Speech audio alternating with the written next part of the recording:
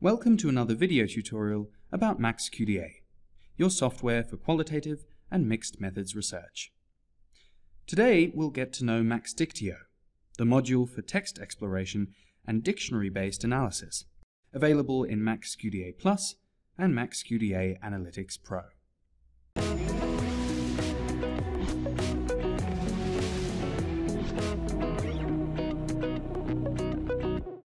MAXDictio offers three main tools: analysis of word frequencies and word combinations, analysis of a keyword in context, or QUIC, and quantitative content analysis with a dictionary. In this short video, we'll get to know these features by snooping around the Sherlock Holmes stories in regard to gender descriptions. An essential part of MAXDictio is to calculate and analyze frequencies of single words or entire word combinations. Let's start our Sherlock Holmes adventure by looking at the most frequently used word combinations in both the novels and short stories. Up here, I can decide how many words my word combinations should consist of. This number can range from 2 to 5. On the left, I select which part of my data I want to analyze. I can choose all documents, or limit the analysis to activated documents, or the content from the retrieved segments window. On the right, I can decide to display additional information for single documents, document groups, or for codes. I'll select to count each document group separately so that I can compare frequencies in short stories and novels. Additionally, I could use a stop list, which is a list of all the words that MAXDictio should ignore. You can download standard stop lists from our website, or create and fill them in yourself. If you're working on more than one MAXQDA project, save a stop list as global so that you can access it in all of your projects. Lemmatization is a very useful option if you want to summarize all words that stem from the same base form. So, if you activate this option, the words going, went, and gone will all be summarized under the term go. Let's have a look at the result table. These columns contain information about each word combination. We can see how many words there are in each combination, how often they occur, their subsequent rank, and in how many of the analyzed documents a word combination appears. The two columns in the back split up the frequencies for short stories and novels. For example, the combination "the adventure of the" appears 45 times in total, 44 times in short stories, but only 1 time in novels. By using these 3 buttons over here, I can display additional information for my document groups. I can see in how many documents this combination appears, or the rank that a combination holds within each document group. If I decide to limit the display to the 10 most frequently used combinations, then this rank will also only be calculated on the basis of those 10 words. Hover over an entry with the mouse cursor to view all the variations of a combination. To ignore a word combination in the future, double-click on the icon in the first column or select multiple items by holding down the Shift key and exclude them with this stop symbol right here. To recalculate the frequencies, click the refresh button over here. Now those entries are gone. Stop lists can also be edited by opening them from the menu and removing or adding an entry.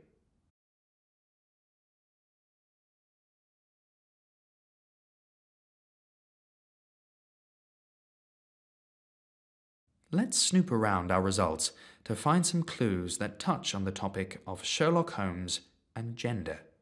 I can already see that men appear up here, but there's no sign of a word combination that includes women. To investigate further, I'll filter the column Word Combination to display only combinations that contain either man or woman.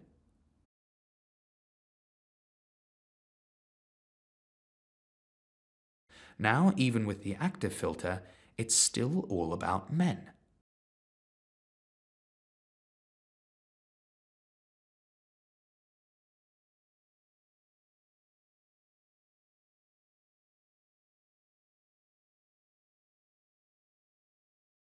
To take a closer look at entries about women, I display each finding here. And since the result table is interactive, I can click on an entry to display the original source in the document browser. I can then also code my findings with a new or existing code for further analysis. As usual, I can set the weight of the newly coded segments and define how many of the surrounding words, sentences, or paragraphs will be coded.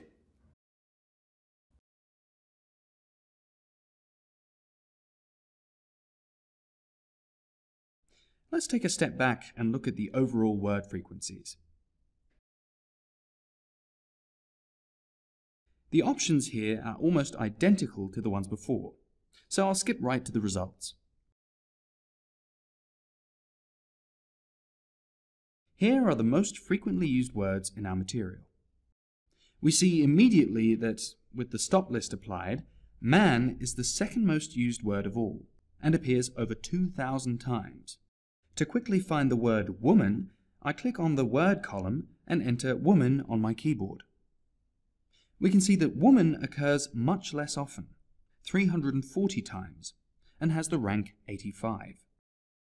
Now let's investigate the qualitative dimension, or in other words, the meaning those words derive from the different contexts in which they appear.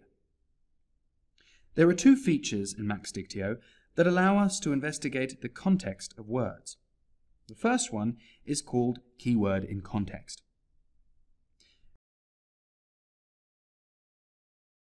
Here I can select how much context to display.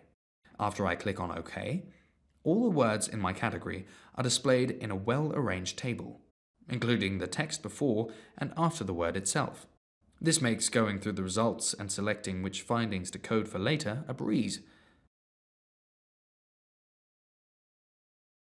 And now to one of my favorite tools of all time, the interactive word tree. It's an interactive word map that displays word combinations in their context like a tree branching out. Let's analyze the novels. On the left of the word tree is the most frequently used word, the, which is currently set as the so-called root word. From this root word, we see the most frequent word combinations branch out. The word that follows most frequently on the is man, and the words that follow most frequently on the man are who and was.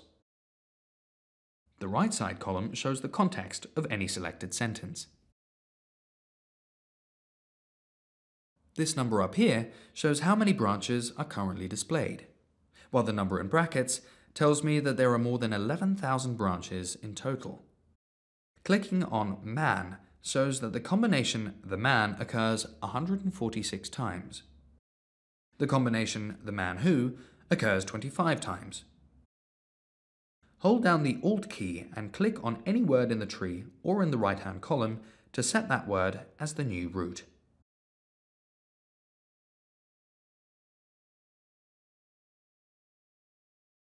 Or enter a new root word in the search field here.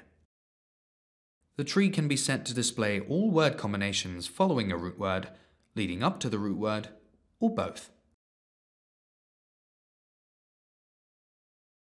Could it be possible that the author simply used other words when speaking of woman? For example, lady or daughter or wife? Let's find out. For this task, I'll use the MAXDictio dictionary features. I can create my own categories of words for further analysis. I create one category for gender female and one for gender male, and enter different words that could describe men and women into each category. Let's fast forward a bit.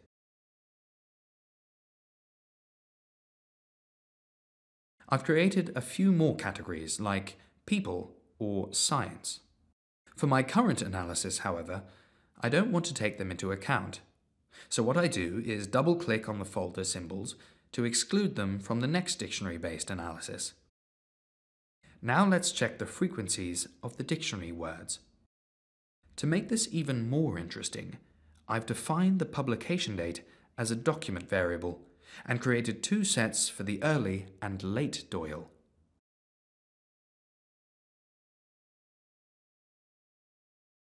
This information will be displayed in additional columns. Generally speaking, we see that many words that implicate a male gender are much more frequent than their female counterparts. In contrast to this, the word wife appears much more often than the word husband. We can also compare the frequencies of the entire categories by clicking on this menu entry.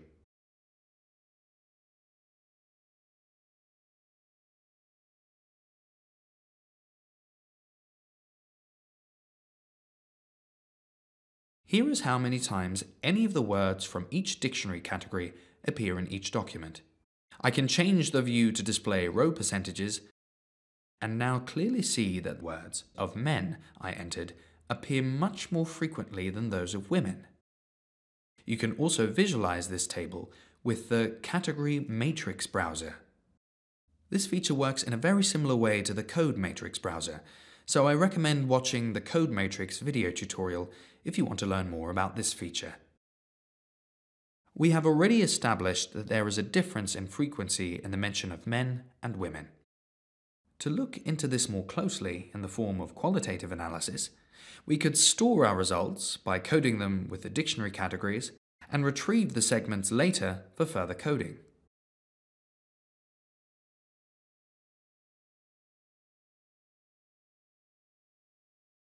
I hope you enjoyed this tour through the works of Sherlock Holmes and got some insight into the extensive functionality of MAXDictio.